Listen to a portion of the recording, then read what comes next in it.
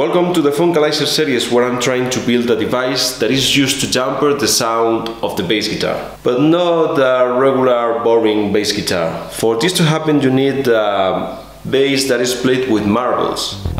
For the marbles to actuate with the bass you need a marble machine. And if it is the second time you design to build a marble machine, you probably call it MMX. Maybe it's too specific, but what can I say? I want Martin Bolin to be in a world tour. A lot has happened since the last video. Let me take you up to date. First, Martin and the guys in the Discord server opened a channel for the Funkalizer. There is a discussion there about the device, and I'd like to thank all those who shared ideas and sketches. You are all awesome. Having the chance to talk with real engineers about an engineering problem is invaluable for me. So if you like to share your own ideas, just get in. You are also welcomed. There is a link in the description below. Right after the release of the last video, I was struck by a lightning. This device I'm trying to build has been used in pianos for centuries, so I started some research. There are several types of pedals for different type of purposes. For our case, two are the more likely. The first one is the damper or sustain pedal, which stops the sound of the notes at will. The second is more used in upright pianos, and it's called the practice pedal. When you actuate this pedal, what it does in the piano is that it can place a felt between the hammer and the string, making a very opaque sound. So I call a friend that I knew has a friend that actually repairs and builds pianos. The conversations that I had with him just opened my mind. So thank you, Wilbur, for sharing your wisdom with me. I learned a lot about materials and techniques and so on. Let's resume what are the main problems of the Funkalizer and how to solve them. The first and most important is that the device tends to untune the notes. In MMX language, this is critical failure. It's just not acceptable. But why does it happen when the string is cut right in the middle of the scissor? Well, you really have to push the device hard to create the dampening effect. And that tension makes the string to get out of tune, because the strings in the bass have a low tension, and this is new for me. I always thought that the tension of the strings in a guitar or bass is enormous, but compared with the strings in a piano, they are like rubber bands. In an optimal scenario, all of this will work, but because of the low string tension, the system is unstable. We have to do it better. The second problem is that the damper effect is not strong enough. This is going to be tricky because on a piano several groups of notes have different dampers to have the correct effect. But in a bass guitar a single string plays a lot of notes, so some compromise is needed. To get a better dampening effect, I bought some specific material used for pianos. Because if it is proven that it works on pianos, so it has to do on a bass, right? Let's talk about the changes in the design. So here is our redesign of the Funkalizer. I get rid of the bottom lip because it was kind of annoying to mount and unmount it. Basically, this gear here is now symmetrical. This hole for the screws was down here, now it's in the upper part.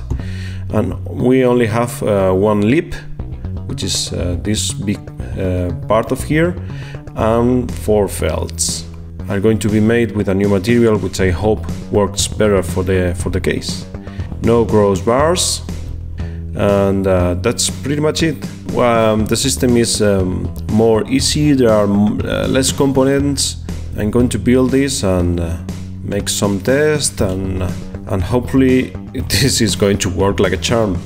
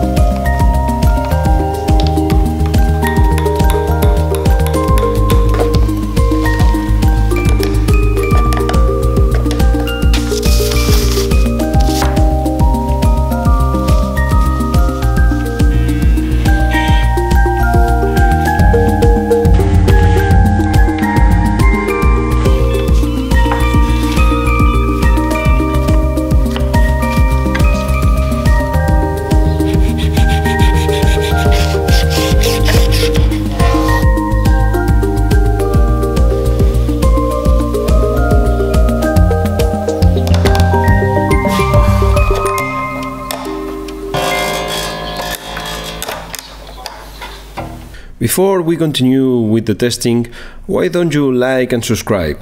Or even better, check out our Instagram page.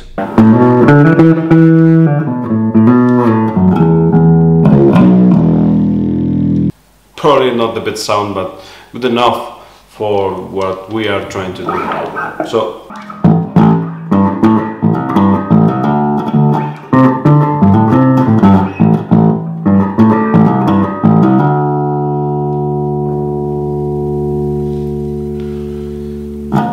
let's do it.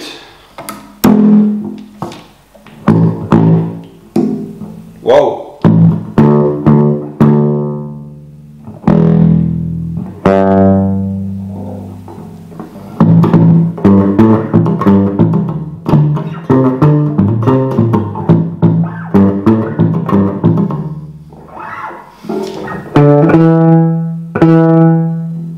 Well,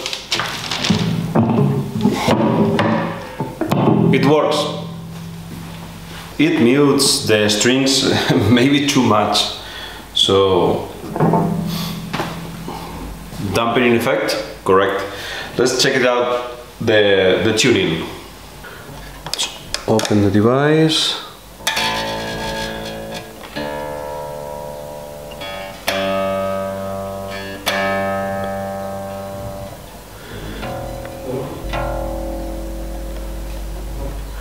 Let's close it.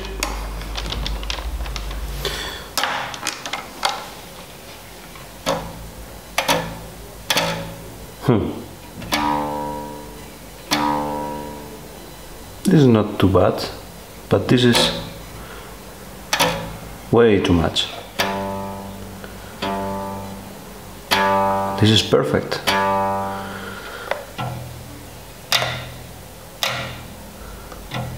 This is also good. A and G has a perfect tune, but A and D tend to untune the string. My assumption is that because of the strings has a radius and this is completely flat, A and G has a lower pressure than A and D. So as the pressure is higher here, what is actually happening is that the note, instead of starting right in the saddle, is starting to sound right here. The good news is that we have room to improve because the felt is all this long. So I can probably shorten these two felts a little bit to have a perfect pitch. So I'm going to do this right now.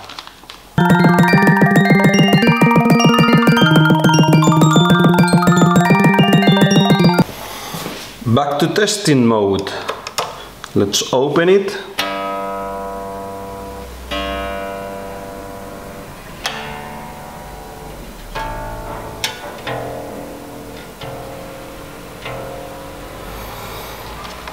Close it. Right there.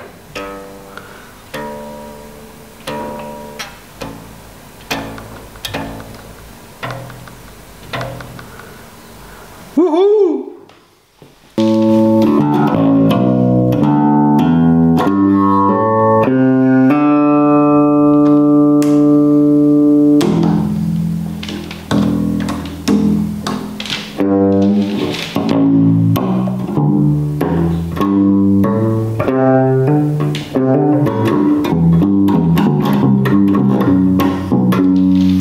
Oh yeah! So what we have now is a proof of concept. We have to develop this a little bit more to have the final device. 3 features are needed here. First, an on and off mechanism. If right now the device stays in position, it's just because a happy coincidence. The gears has a high friction and that helps the device to stay in place. But in the real object, I'd like to have a smooth feeling, with something that locks the device both in on or off position. In second place, I need a height adjustment for the felts once per string to fine-tune the pressure of the felts against the string. And third, we need the ability to change the length of the felts, but this is probably the most easier one because you can always remove the felt and cut it or make it another one longer. This is all for now. Hopefully the next video is going to be the last one of this series, and I'd like to build the real thing in that video. So hope to see you next time. Bye!